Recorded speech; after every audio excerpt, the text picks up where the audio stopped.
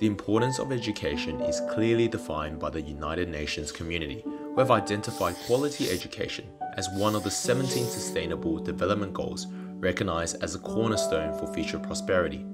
Globally, we have achieved tremendous progress as global illiteracy rates have more than halved between 1980s at 30% to less than 14% in 2016. In Indonesia, there has been exceptional progress with illiteracy rates dropping to 5% in 2016. Despite this extremely hopeful picture for millennials, we should not forget the older generation. 55% of Indonesians are still functionally illiterate, defined as equipped with skills necessary to enter successfully into the labor market.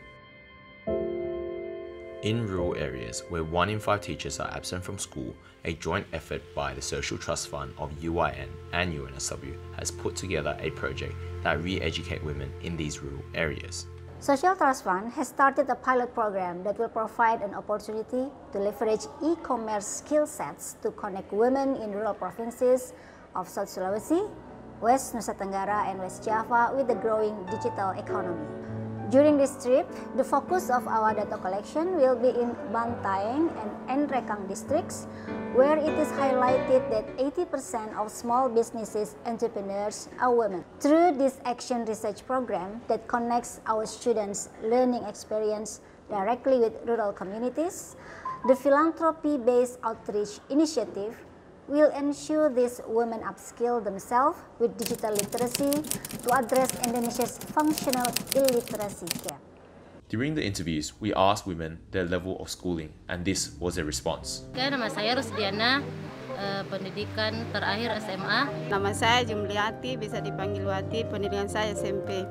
Nama saya Ibu Suhaiba, pendidikan saya yang terakhir SMP. Nama saya Sudianti, pendidikan SMP. The program is underpinned by 3 core pillars: knowledge, availability, and support network. Firstly, the program provides knowledge and a second chance in education. However, the knowledge is not about conventional education.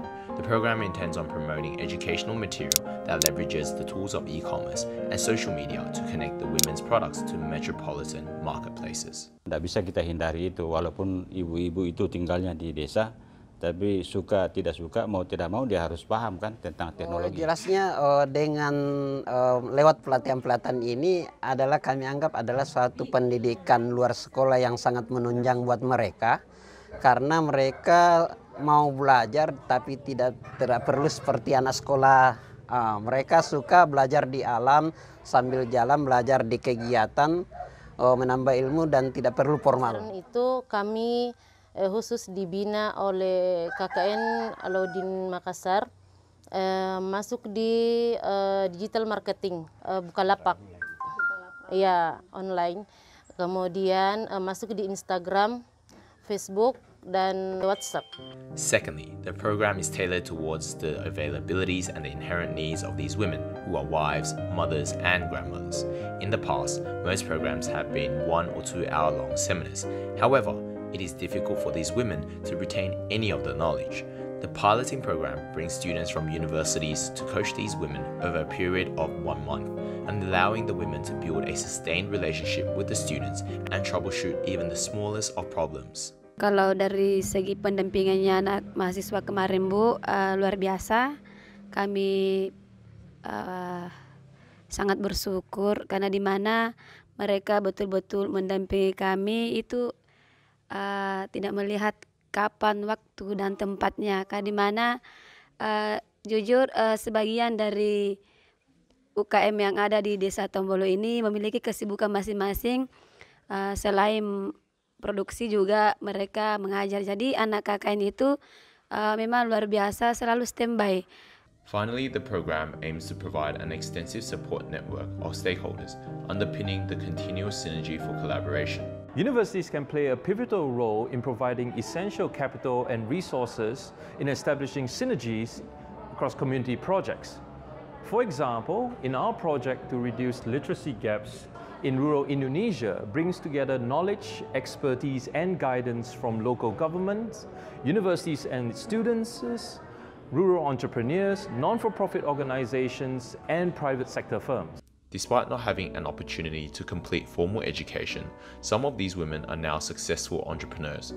Through the program, they are not only gaining financial freedom, but they are also becoming empowered to play a bigger role in their families as well as communities. Saya berawal dari penghasilan saya dari produk saya, jadi dalam 1 bulan itu keuntungan bersih yang kami dapatkan senilai 10.360.000. Keuntungan itu jujur kebanyakan kami kasih masuk di sekolah.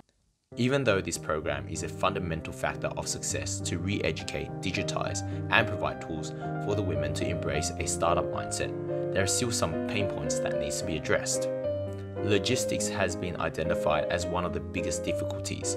Despite being able to produce products at a competitively low price, the women have yet to achieve economies of scale. In light of the problem, the Bantayan government is becoming one of the first districts to truly link the online market with offline logistics. Kalau wifi itu biasanya kita ingin berharap dengan Telkomsel, desa BNI untuk menyiapkan fasilitas itu. Kalau kita misalnya mau tingkatkan, itu kan kalau kita penjualan online itu kan tampilan itu nomor 1. Sebenarnya keberadaan rumah kemasan di Bantaeng bukan cuma sekedar istilahnya mau bantu UMKM packaging apa segala macam, tapi dengan meningkatkan kualitas packaging UMKM di Kabupaten Bantaeng. The packaging initiatives by Bantayan government, combined with greater support from the private sector and the public sector, in forms of greater infrastructure investment and subsidy policies, particularly in transportation of goods, which has been identified as one of the highest cost factors of production, can truly make these small enterprises more competitive in the global market. Secondly, as this program completes its piloting phase, we asked the Chancellor of Universitas Islam Negeri Alauddin Makassar his opinion of the program. It is our obligation to continue the collaboration. We just need to know how the progress in order we can respond and give more support in order to be sustainable. In light of the recognition that this program is important, we need to address the question of how to make the program sustainable. Dengan staf yang kami miliki itu kami kewalahan. Tidak cukup untuk memberikan fasilitas atau pendampingan terhadap semua pelaku UKM yang ada di Bantaeng. Nah, memang kami berharap ada uluran tangan dari berbagai stakeholder, tapi terkhusus untuk capacity building kita berharap dari perguruan tinggi. There is a potential to co-develop a program with the government that provides consultancy experience for the students, elevating staff shortages in the government, as well as continuing to upskill women in rural areas. We believe this falls in line with the Indonesian government's education agenda, as the founder of the unicorn startup Gojek, Nadiem Makarim, joins the cabinet as the Minister of Education and Culture. Digital literacy is a fundamental driver of our modern society, and it is important we can provide these women a second chance in quality and inclusive education. As a piloting program draws to a close, it is important to consider how the multitude of stakeholders involved can continue the success already achieved.